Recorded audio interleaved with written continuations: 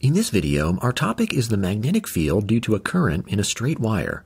We're going to learn how to calculate the strength of the magnetic field produced by a current in such a wire, and we'll also learn how to determine the direction of that field. As we get started, say that we have a section of wire here, that is, a conducting material, but that no current is presently in the wire. We know that under these circumstances, no magnetic field will be produced. But then say that this wire starts to carry some current, we'll call it I. Now, even though we're just considering this wire segment that we see on screen, we can imagine that this portion of wire is part of a larger closed loop, allowing current to exist in it. Now that this current is present, a magnetic field is indeed created around the wire.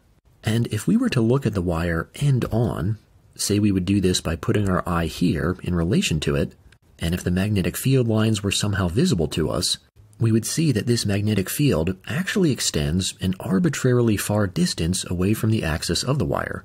Here, we've only drawn so many field lines, but really, we could keep adding them and keep adding them to show that this magnetic field exists no matter how far away from the wire's axis we travel.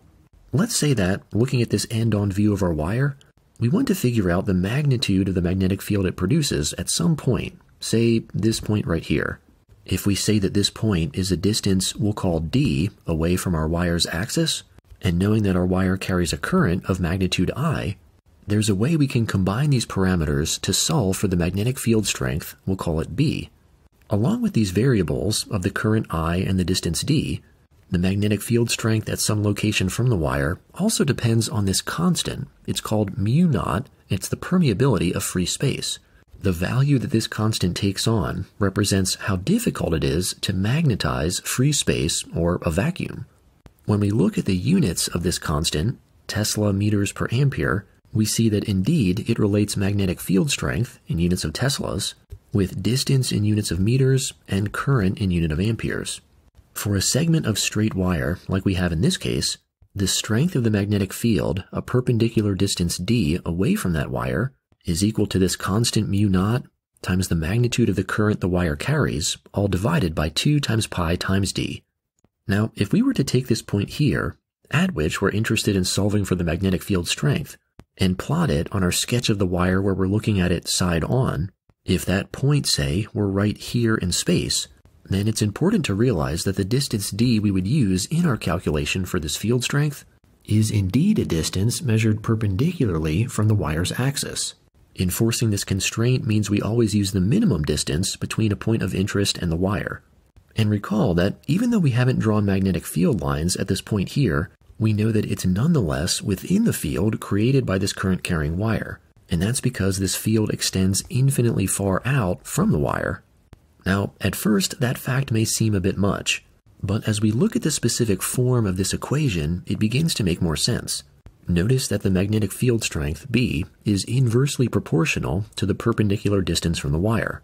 This means as D increases, as we get farther and farther away from the wire's axis, the magnetic field B gets weaker and weaker. So as D gets very, very large, say as it approaches infinity, our corresponding magnetic field strength gets smaller and smaller and approaches 0. So even though a wire carrying current generates a magnetic field at all distances away from the wire, the field gets weaker and weaker the farther away we get. So we see then that given a straight current-carrying wire, if we know the magnitude of the current in the wire, then we can calculate the magnetic field strength a perpendicular distance d away from it. This shows us how to solve for the field magnitude, but what about its direction? After all, magnetic field is a vector quantity. And we see that for the magnetic field lines we've drawn, they do have a direction indicated. To figure this out, we use what is called a right-hand rule. The name for this rule comes from the fact that we use our right hand to determine this direction.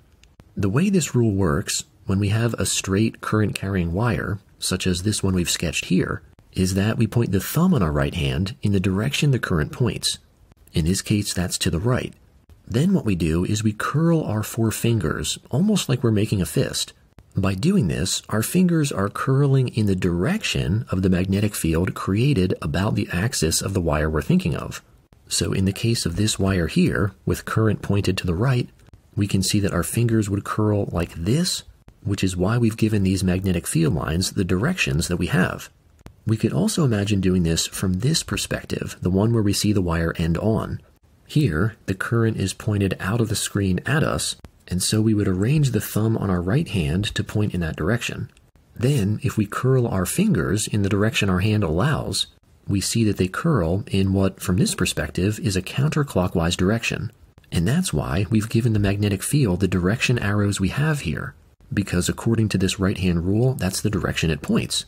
One way to think about this right-hand rule is that, since we apply it to a long, straight current-carrying wire, we can almost picture putting our hand on the wire with our thumb pointed in the direction of the current, and then curling our four fingers about it as we see here.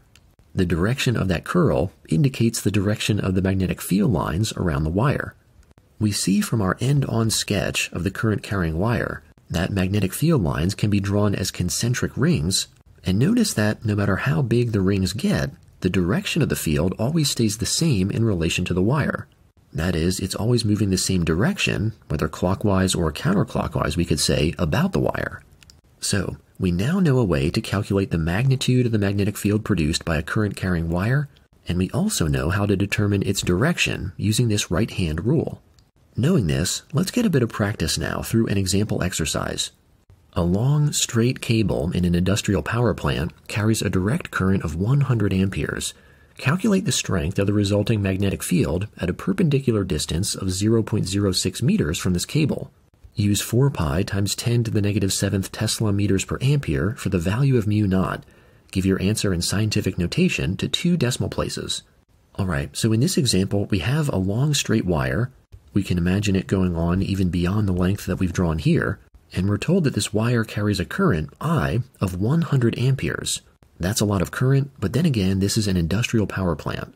Our problem statement tells us that if we go a perpendicular distance of 0.06 meters from the wire, and we'll call that distance d, then we want to solve for the strength of the magnetic field at that distance.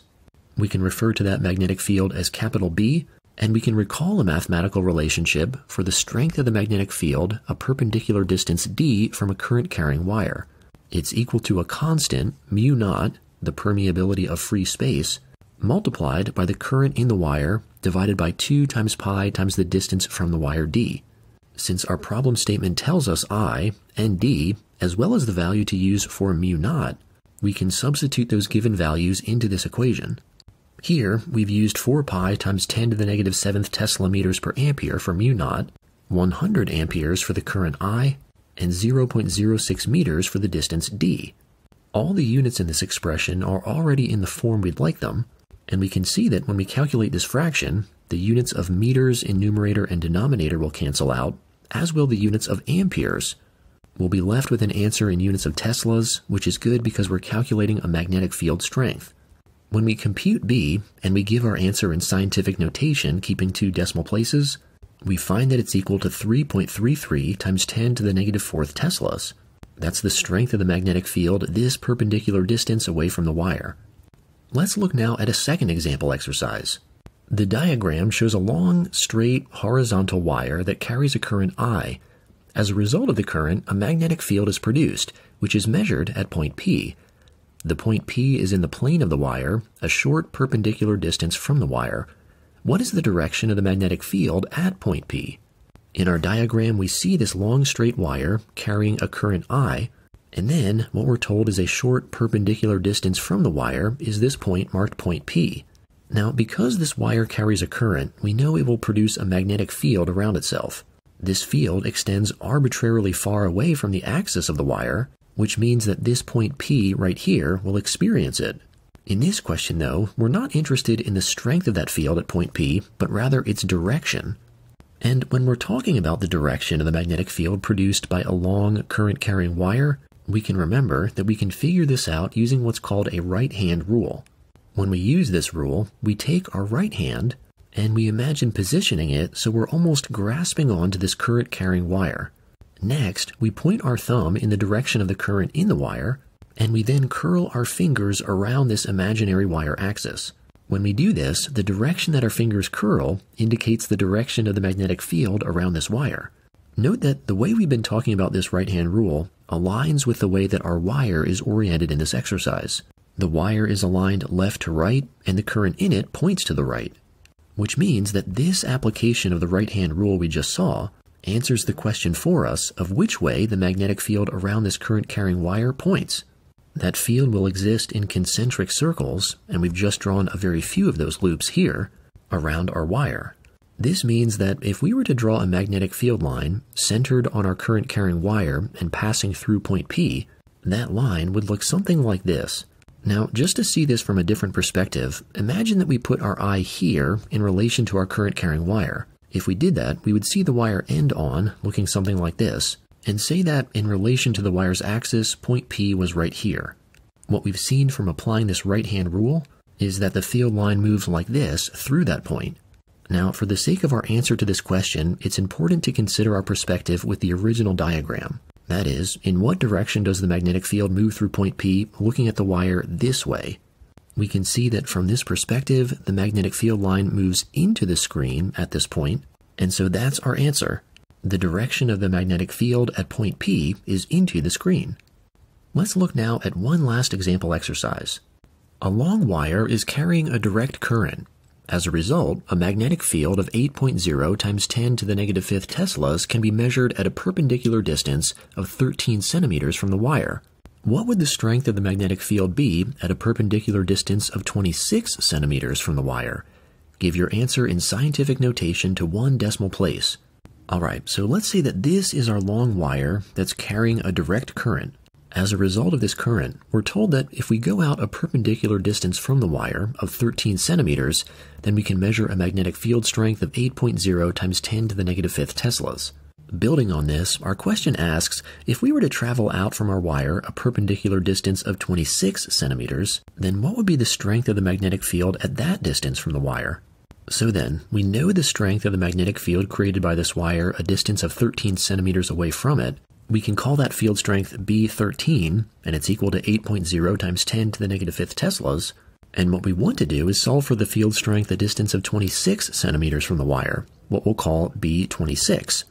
Now, because these two magnetic field strengths, B13 and B26, are due to the same current in the same wire, we can be helped by recalling that, in general, the magnetic field created by a current-carrying straight wire is equal to the constant mu naught, the permeability of free space, times the current in the wire, divided by 2 times pi times the distance from the wire at which we're measuring the field. For our purposes, the most interesting aspect of this equation is how the magnetic field strength B varies with the distance from the wire, d. We can see that B varies as 1 over d, or in other words is inversely proportional to it. This means, for example, that if we were to double our perpendicular distance from a given wire, then we would cut in half the strength of the magnetic field at that point. And in fact, that's exactly what we're doing here in this example. We started out a perpendicular distance of 13 centimeters from our wire. We can consider that our original distance. And then we doubled that to 26 centimeters. By this relationship here, we can see that when we double the distance d, we cut b in half. And so, given that this is the magnetic field strength, a distance of 13 centimeters from our wire, we can expect that B26 will be 1/2 of this. And the reason we know that is that B26 is the strength of the magnetic field at twice the distance from the wire where B13 was measured. In doubling our distance, we've halved our field strength. And so, in scientific notation to one decimal place, B26 is 4.0 times 10 to the negative fifth teslas. This is the strength of the magnetic field a distance of 26 centimeters from the wire. Let's summarize now what we've learned about the magnetic field due to a current in a straight wire. In this lesson, we saw that a long, straight, current-carrying wire produces a magnetic field around itself. The magnitude of that field is given by B, where B is equal to the constant mu naught times the current in the wire, I, all divided by 2 times pi times d, where d is the perpendicular distance between the wire and the point at which the field is being calculated. We saw further that as d increases, B, the magnetic field strength, decreases proportionally. Written using symbols, we can say that B is inversely proportional to D. And lastly, we saw that the direction of the magnetic field produced by a straight current-carrying wire is given by what's called a right-hand rule. Using this rule, we can imagine putting the palm of our right hand up against our current-carrying wire, with our thumb pointed in the direction of current travel, And then as we curl the fingers on our hand around this imaginary axis, the direction in which they curl indicates the direction of the magnetic field about this wire. This is a summary of the magnetic field due to a current in a straight wire.